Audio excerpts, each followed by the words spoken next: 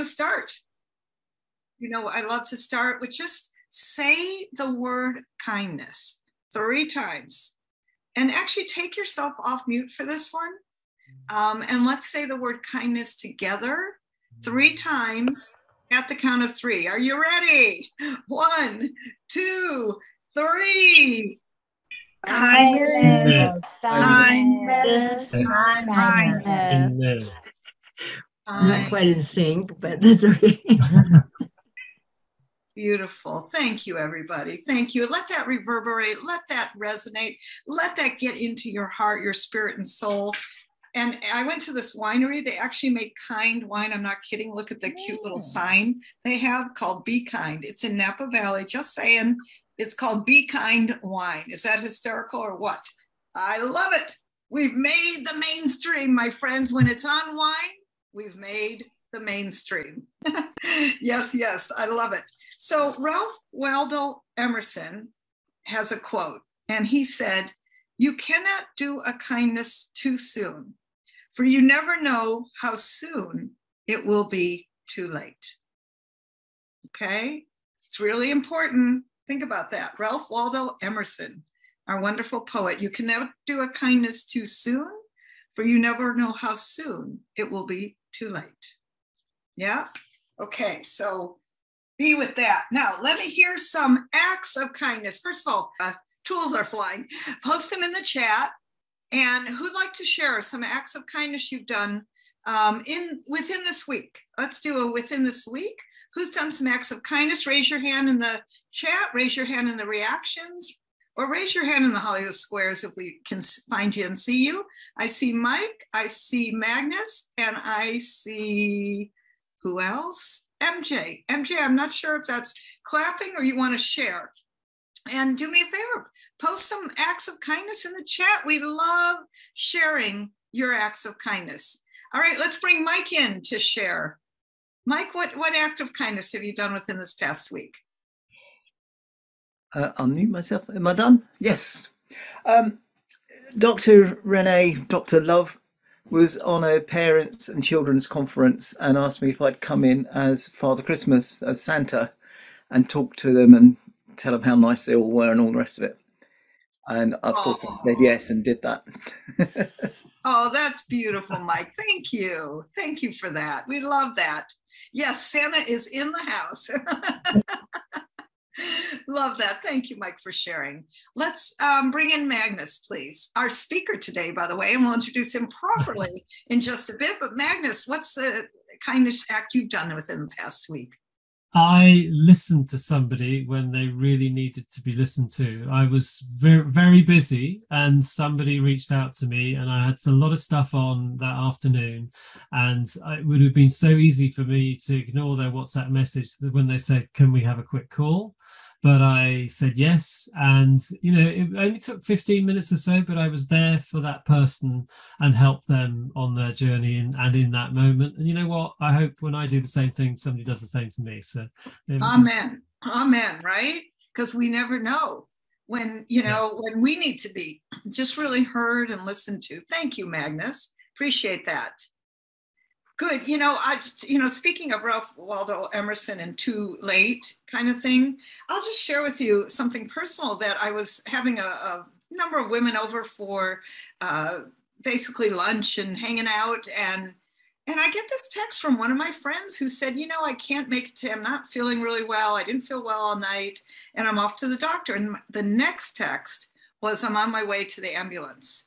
Via ambulance to get open heart surgery, where she not only had open heart surgery because of an aortic aneurysm with a dissection, which means she could have basically bled to death very, very quickly. But on top of that, she had too many strokes while she was in surgery. Okay, so when I saw that quote, she's doing well, and my act of kindness was not only to start a food train for her for when she gets out, but I called my doctor friend who lives in Spain now and said, we need help and we need a doctor advocate because frankly, they're not doing a really good job over there. And she came in, and anyway, just all this funny enough, I had done a lot of connecting of these people, and they all came back together, not only to help her, but also, we've created a meal train. I've sent out her GoFundMe link for every single time I could, and to everybody I knew. And, and I thought about, oh my God, who knows what could have happened? I mean, she's young, by the way, too, so I thought, isn't that interesting that we just never know with people, and that the time for kindness is right in the moment. Like Magnus said, about listening right then, about doing what was needed. Colleen, come on and share, please. When you shared that quote, I was reminded of my niece. I kept feeling like I needed to reach out and really make sure she's doing okay and stuff. And I kept saying, well, I'm going to see her on the weekend, so I'll just wait until then. She died in an automobile accident 2 days before I was able to talk to her. So yeah, you never know. You never know. And there's no too soon for kindness. So I think we can all get that. And I think that that's really important. Thank you for that. Alexi, please share. There's a site on Facebook called Rainbow Bridge where people can share when their loved ones have crossed over. And, a lot of it is people are just sharing their pain and how much it hurts and whatever. And so I generally respond to whomever, and I'll say the dog's name is Puffy. I'll say, Puffy's angels up at Rainbow Bridge wanted me to relay this message to you that you were the best mom ever. Oh, beautiful. Oh, beautiful. Well, I just celebrated 1 year of our Starlight, Sweet Starlight's passing, my kitty. And October is Soul. So unfortunately, they passed within a month of each other, and we're right up against the anniversary. So maybe I will go post on that. Thank you, Lexi. My sweet kitties, Soul and Starlight, live on forever in my heart. I wanted to just see, thank you, and keep posting. Feel free to keep posting in the chat. Is beautiful, and we appreciate that. I love that, and I love the acts of kindness, and that it's, again, never too soon.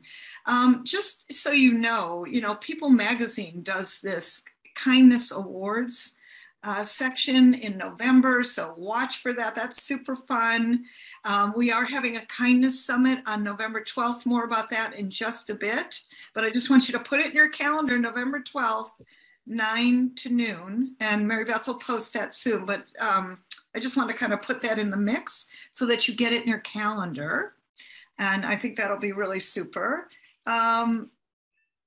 Mary Beth, actually, let's post for October. Here's what I'd love to do as a specific kindness today is ask you to invite someone for October as our guest. We'll post the link for you, and that link is for you to invite a guest, okay? So please do pass it around up to 3. Because you're already here, you get to invite up to 3. We love the community being bigger and bigger and bigger, but don't post it just on social media. Go ahead and post it, somewhere where your inner circle is.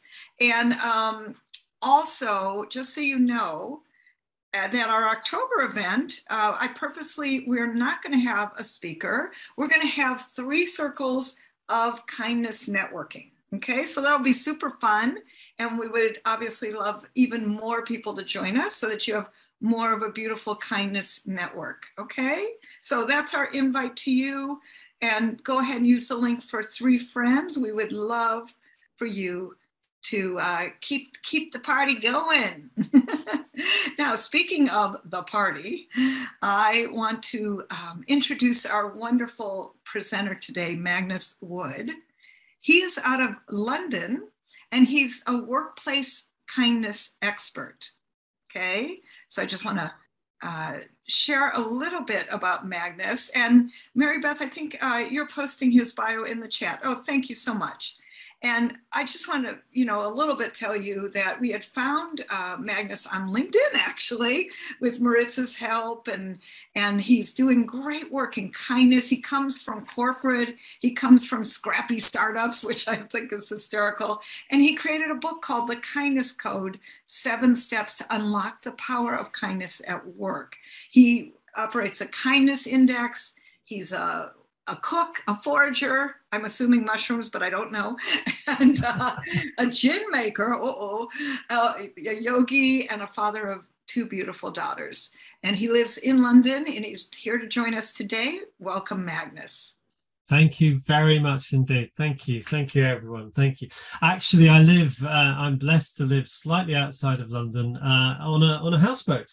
And you might see a boat go past at some point. So I'm on my houseboat, which is also my office, and that I work out of for quite a few days in the week. So it's a real honor and a pleasure to be with you. And one of the things I love about my job and my life is that I get to hang out with kind people all the time and talk about kindness all the time. So it's a real joy to see you all here. It's a real joy to see your commitment to turn up on a regular basis and to hear about kindness and to share kindness and to share stories of kindness. And we all know how powerful kindness is for us in sessions like this. I'm sure you all walk away from this, when you close down Zoom, and feel so much better about the connections you've made with people, and just feel really good about sharing stories of kindness and hearing stories of kindness. So it's an honor to be here. So I'm going to talk for about 10 minutes about kindness at work, which isn't something that people often think about. And, partly because, there's a way of working sort of from back in the day when, people used to think that work was, business was competitive, it's dog eat dog, and kind of all that, it's full of hierarchies and structures and control and all of these things. So work got very much associated with, ways of working that in many senses didn't serve the people who were working there, but certainly didn't have much of a space for kindness. Now, my journey about kindness is that in 2019, up until 2019, I'd been working in various organizations. I ended up running a large multi-million-dollar organization. Was owned by a holding company who were very unkind. Their values were very different to mine. I believe that the role of a leader is to create the environment for people to thrive and do their best work.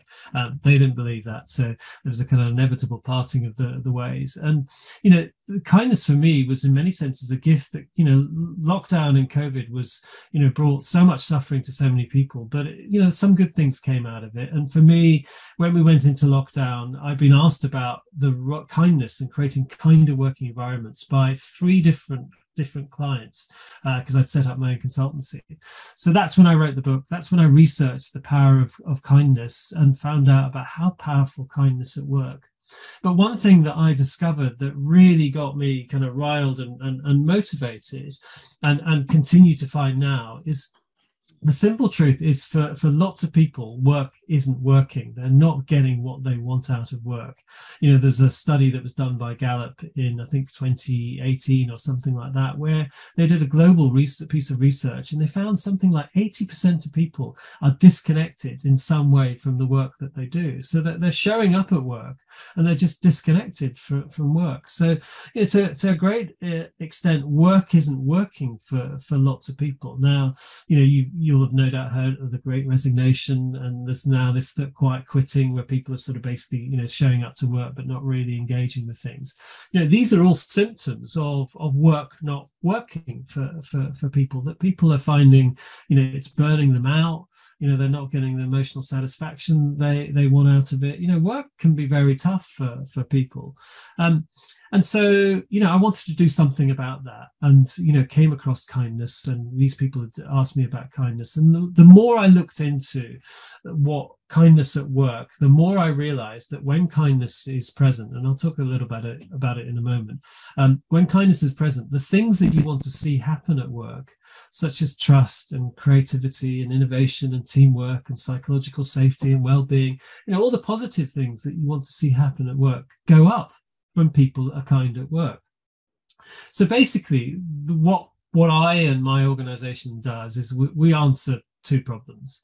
We help people get more out of work through kindness, because the problem is that work frankly sucks for lots of people, but the leaders of the organization who hire these people is they need these people to be thriving and doing their best work in order for their organizations to thrive. So on one hand, you've got people who are not disengaged and not getting the most of it.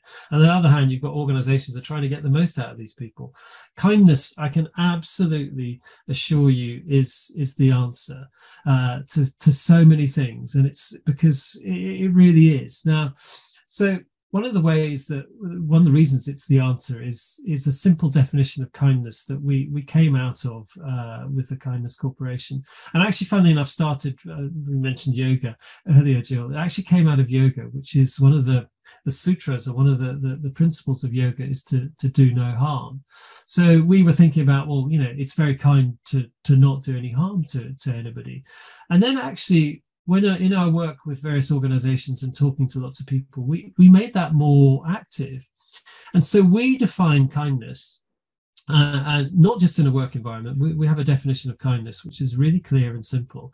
So what we say about kindness is that kindness is a commitment in thought, word, and action. So it's a commitment in thought, word, and action to leave everyone and everything better. So it's a commitment in thought, word, and action to leave everyone and everything better. And if you think about that definition of kindness, of leaving everyone and everything better, you realize how clear and simple it is, and how clear and how when something's been kind or not. So this session, I'll talk for a few more minutes. I really hope that you walk away from what I share now, better, in the sense of you understand the power of kindness at work, and how kindness can make a tremendous difference at work. And I know, Jill, with doing this on a regular basis, once you ought to walk away from these sessions, fired up with the enthusiasm for kindness and knowing what kindness can do. So kindness leaves everyone and everything better. If I take that into the work environment, so if you think about how you could show up with kindness at work, and so there's a couple of examples, and let me give you an example which came out very much in lockdown, when we were all working on these screens and kind of where people were really sort of struggling. So kindness, we find that people often in situations, you might see somebody turn up late for a meeting, for example, and they don't put their screen on, and they're kind of when they talk, they're sort of not they don't say that much, they're just generally down and not contributing that much. It'd be really easy just to kind of move on to your next meeting, forget about them, and just move on and say, oh, so and so is always like that, kind of just pass on.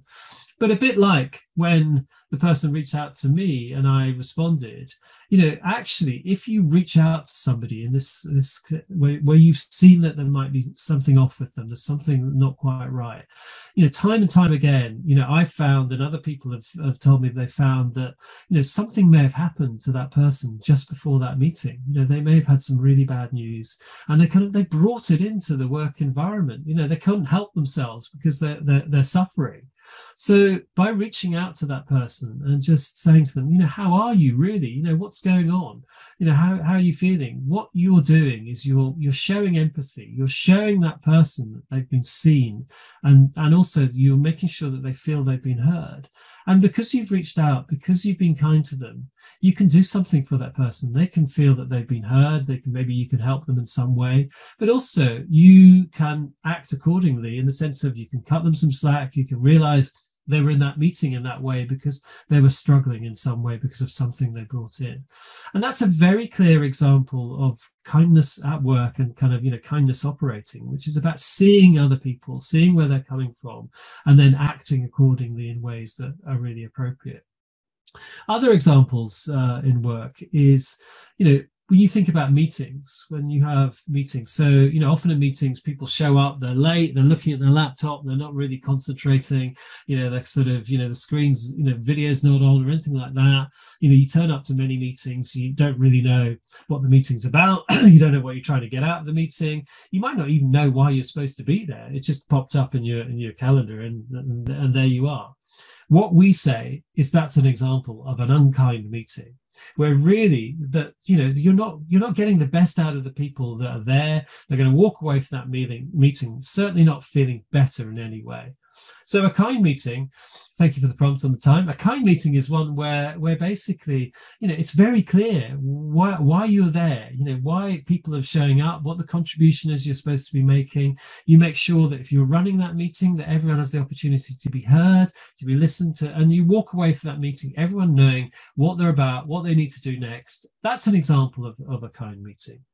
So kindness is something that when you think about people, when you're being human, when you're really focusing on, hearing other people, seeing other people, when you're giving people, kindness, it's so powerful at work. I could go on for hours. I won't. But, what we do know is that simple, small acts of kindness within organizations are positively contagious. So just a simple act kind of make somebody smile because it fires off all those endorphins and kind of make people feel good, and then they go on and they go and be kind to others. So there's never enough kindness, and the beautiful thing about kindness is a simple act can save someone's day and change things forever, but also encourages more kindness in the organization. And that's really what we do with organizations. We shine a spotlight on kindness and we encourage it in there. So I'm going to close up. I could talk for hours about kindness. It is my favorite subject. But what I'd like to do is to really just ask you one question and to ponder on this. And the question is, we talk about work kind. We use the hashtag work kind as a shortcut. So I'm really interested in how you work kind. Thank you for listening. We hope you had some incredible and beautiful conversations. We'd love to hear some shares, and Magnus would too, of course. And by the way, Magnus is going to post in the chat his website so that you have a way to connect to him. But could we have some shares, please? Give me a hands up. And I see Christy, and we'll take 3. I see Peg, and we'll start with Christy. Come on in. Well, this wasn't actually in our group, but I want to tell a little bit about when my son was in middle school and I saw him really had some friends over and he really treated them meanly. And I said, I mean, it was heartbreaking to me. And I said, honey, if I were over here, I wouldn't want to be your friend. I mean, that was a hard thing to say to my son, but I said, so I'm going to give you 2 consequences. And one was to go to this really positive camp experience. The other was to go to school every day and come home with 3 acts of kindness that he did. And it wasn't more than 3 days later, he came back and said, Mom, people like me. That is a great story and a beautiful teaching for your child. Thank you for being a model for that, Christy. Yeah, thanks. Thank you. Beautiful. Peg, come on in. I was in an awesome breakthrough room with Judith, Steve, and Alexi. MJ was with us, but she wasn't able to come off mute.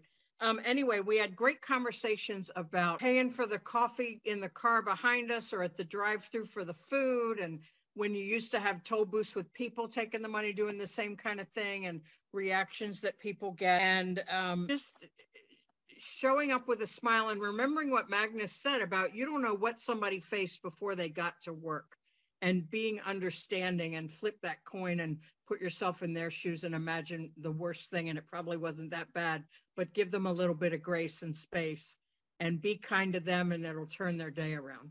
Oh, great beautiful conversation. Thanks, everybody. Beautiful. Thank you, Peg. All right, let's bring what I got was something I didn't expect, because some very kind people in my group were experiencing things that they didn't feel really kind about, but they were being kind to themselves to acknowledge that. And I find that I'm not kind to myself. And that I learned that these extremely kind people, one in particular, was really suffering and having this thing that didn't work out that was, not her fault. But she showed kindness to herself to allow herself to have the feelings and to feel disappointed and to be okay with that, and didn't make herself wrong about it. And I learned a lot from that.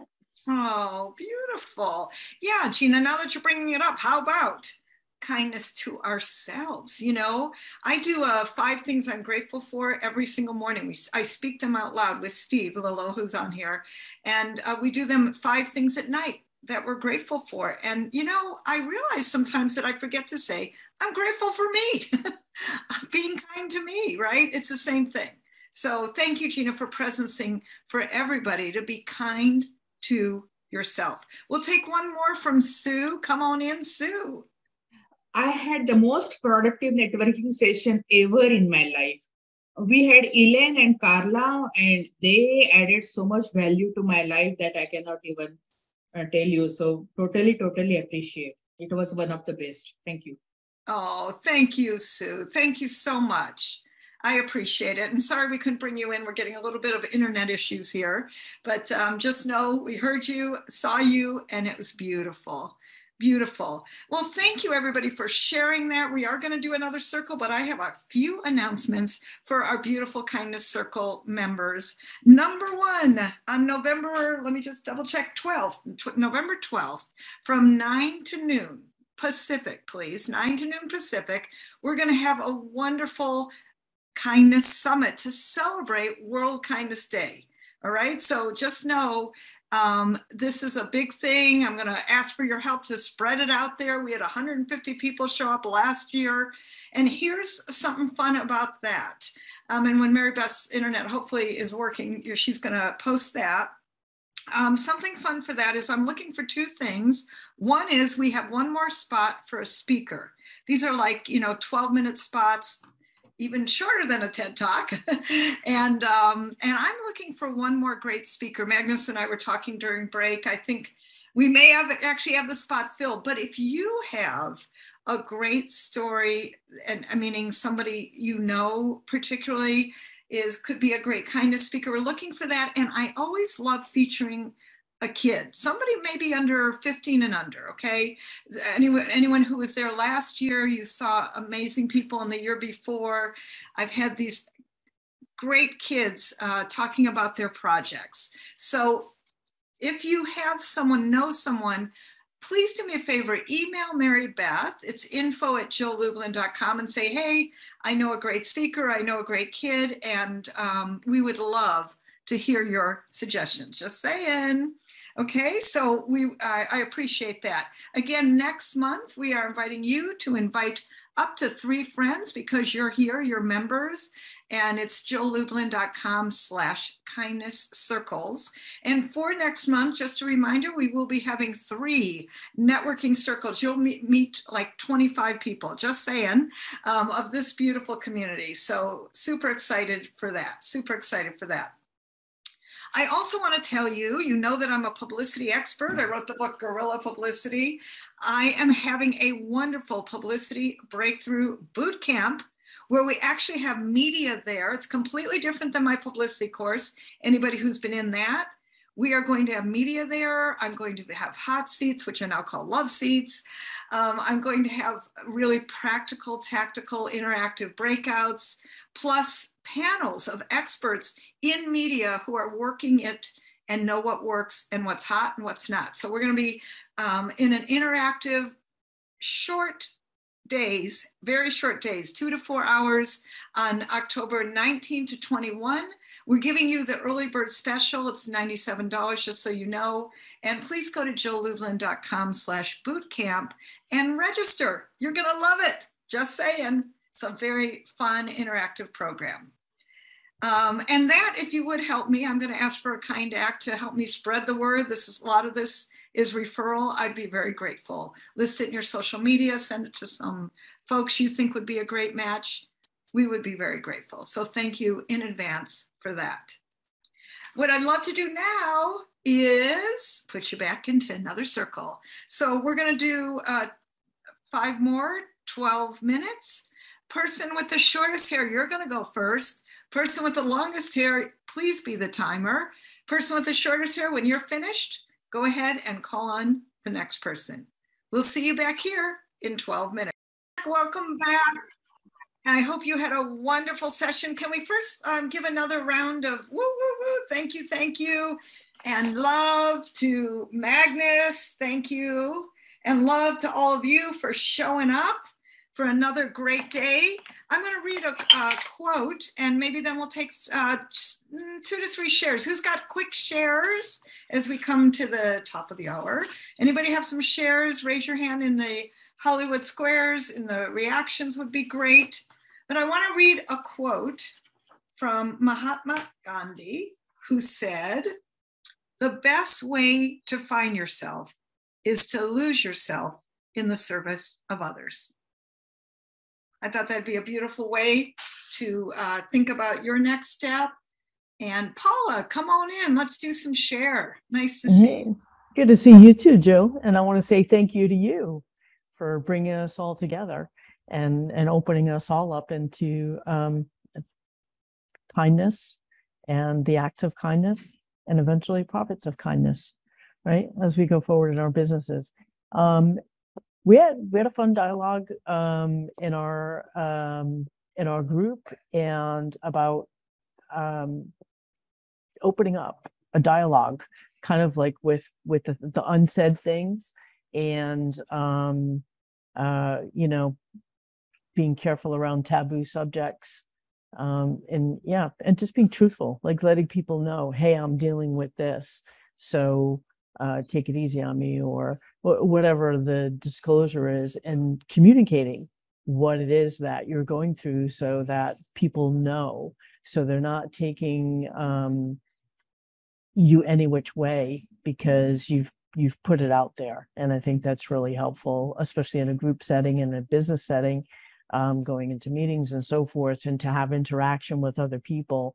And we've discussed it's not like a free pass, but it's information that is helpful to some other people that may be thinking something is really off with you or whatever. And in a business setting, it could really affect your position within your company or within your team. I love that. And just being, you know, honest. Here's what's up. Yep. It's really powerful. Thank you, Paula, for sharing. Mike, is it fast? All right, bring them on in. Okay. I just wanted to say we had a great group, and I just wanted to thank Bert and Randy, who both said, I've got someone you should talk to. And Randy has already sent me an email with their details. It's really lovely. Thank you, guys. And I love this, and this is a reminder for all of you, this is what this is for. So thank you, Mike. Thank you for that. I love that. And I want to really encourage all of you to connect through the directory that we have to support each one of you, and to thank you all. Mary Beth, let's just bring me on if you could. She's just posted the Skillshare directory. Go in it, put who you are, put what you do. Let's keep you all connected in kindness, my friends, because it's the only way, as we know. And the power of being kind is what's moving the world and moving you.